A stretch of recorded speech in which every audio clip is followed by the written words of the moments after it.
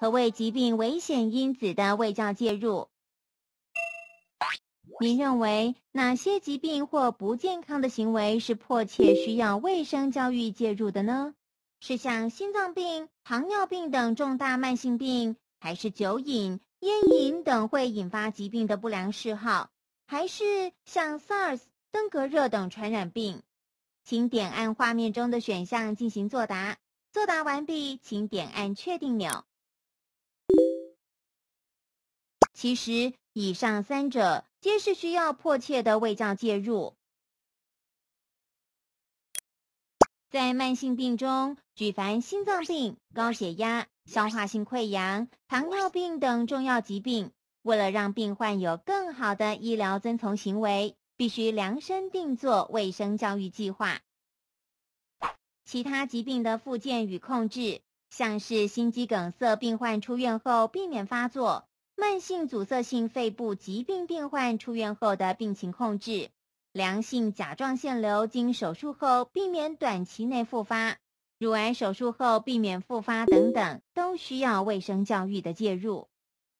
另外，防治肺癌最重要的戒烟，也是需要卫教介入，结合行为改变技术，才能有效地将烟瘾根治。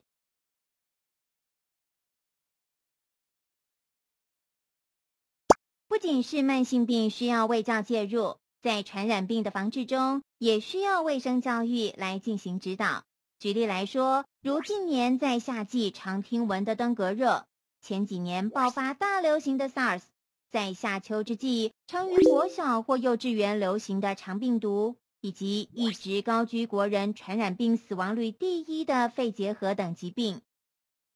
为了迅速控制病情，避免发展成社区感染，有必要透过卫生教育的介入，指导社区民众与团体如何做好个人保护与防范的措施，包括社区动员清除病媒蚊，养成强迫洗手的好习惯，避免病从口入，做好开放性肺结核的社区隔离的工作，以及遵从医嘱定期持续服药的行为，都要靠卫生教育的介入才能奏效。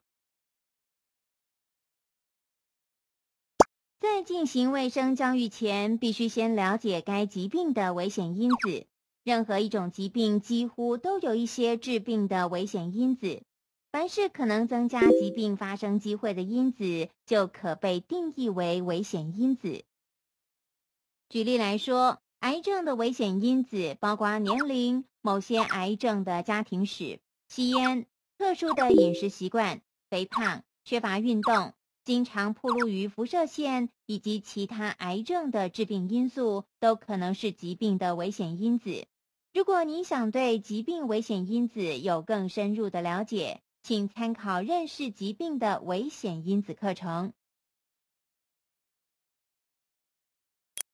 而所谓的疾病危险因子的卫教介入，就是针对某一重要疾病已清楚的危险因子，透过疾病相关知识卫教小册、传单等资讯的宣导，